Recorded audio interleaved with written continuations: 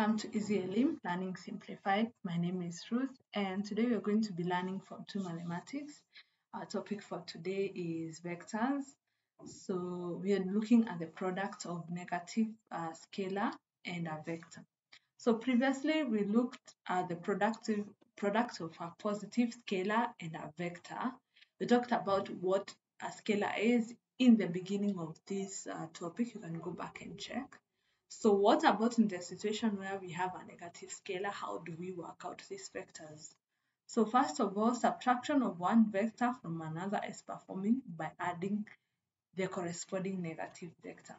So if we look at this vector from point A and point D, first of all, we know if we move from this point to this point, the vector is going to be positive. It's moving in the right direction in regards to the arrow. If the arrow is inverted into the opposite direction, then it becomes opposite, like negative. So if we were to move from A, B, you see we are going against the arrow or against the direction. So it would be AD is equals to AB plus BC plus CD. So AB will be negative A plus BC will be negative 3A. A and then plus CD would be negative A.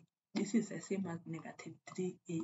So you see there is a negative scalar that is multiplying a certain vector. As you can see, it shows an opposite direction to the positive vector. An opposite direction. It's going against the direction which you're supposed to follow. So let's look at how we work out these questions. So the same way we were given this question in the previous class, so in this class, you're going now to use negative. So if T is equals to 2A minus B and R is equals to B plus 3A, so these are the representation of T and R in terms of vector A and vector B. So that is what we have. Remember, we do not have coordinates of these vectors. We are using them as unknown. Later on, you're going to learn about the representation of column vectors, and we are going to work out some calculations also using these unknowns, but now with conclusion. So let's start with the first one, negative t. When you see the negative 2, it means there is a 1 somewhere, negative 1 times t. It's like that. So this is the same as negative 1, and our t is 2a minus b. So let's open that bracket. So it's going to be negative 1 times 2a. We're going to get negative 2a. Negative 1 times negative b. Remember, we have negative and negative, so it's going to form positive b. So our answer becomes negative 2a plus b, or it can be b minus 2a. Let's look at another question. Negative 2r. Now we have negative scalar and then r. R is represented by b plus 3a. So when you open that bracket, it's going to be negative 2b minus positive becomes minus 6a. So that is our answer. Okay, so let's work out this negative t minus 2r. So we are subtracting, but now remember we are using the scalars. So this is the same as negative 1 as we said before, times t plus or minus 2r, like that. So minus 1 into bracket t is 2a minus b, then minus 2 into bracket r is b plus 3a, like that. So when we open, this becomes minus 2a, minus minus becomes positive b, minus 2 it becomes minus 2b, minus minus minus minus plus is minus 6a. Be careful with the minuses. So minus 2a, when you put the like terms together, minus 6a plus b minus 2b. Minus 2a minus 6a gives us minus 8a. B minus 2 becomes b, and that's our answer.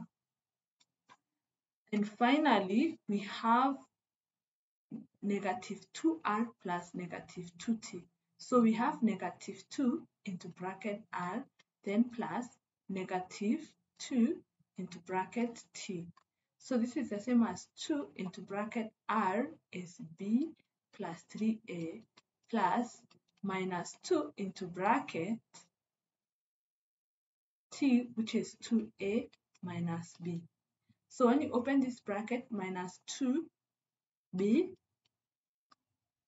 minus 6a, and then minus, because plus minus is minus, 4a, because you multiplied, and then minus minus becomes positive 2b. So when we put like terms together, it becomes minus 2b plus 2b minus 6a minus 4a. So this becomes minus 2b plus b becomes 0, minus 6a minus 4a becomes minus 10a, and that's your answer, right? So this is the last question. So we did A and B in our previous lesson, so you can go back and check that. So in this lesson, we are going to continue with the rest of the question. So also this can form your basis for practice. You can check out if you are able to get the correct answers. So remember what we said with this question. So remember this is a polygon and all sides are equal. So PQ is going to be equal to TS, and then QT. It's like if you do, if you cut this polygon into half, you're going to form, like you're going to if you merge these two sides, they're going to be equal. We talked about this in similarity and enlargement. So, and then UT is going to be C, and then PU is going to be B, like that. So if we were to look for TQ, we want to move from T to Q, and it's in this direction. It means we can use different ways. We can either use TSSRRQ, or we can use TU, UP, PQ. But at the end of the day, you get the same answer. So TQ, we are going to move from TS plus SR plus RQ, like that. So TS is vector A plus SR, which is minus C, minus because it's going in the opposite direction. See, now that is where the negative comes in. And then RQ, it becomes minus B, because still also it's going in the opposite direction. So this becomes A minus C minus B. And let's look at RT. So from R to T, this way. So when you move from R to T, so it's the other direction. So we can go to RS plus ST. RS is C plus ST is the opposite, so it becomes minus A. So your answer becomes C minus A. UQ, let's look at UQ. So we are moving from U to Q, so this direction. So UQ, so you moved from UP plus PQ. So UP is going to be B plus PQ is A. That's your answer. And finally, the last one, which is US. US. So we have US, and the direction is from U to S. So we can go to UT. We are choosing the easiest direction plus TS. You can decide to go in the opposite direction, but you end up in the same answer. So UT is C plus TS is A. So you see how we worked out that question, and also where the negative came in our calculation. You can decide to go the long method, try out the long method, and see if you get the same answer.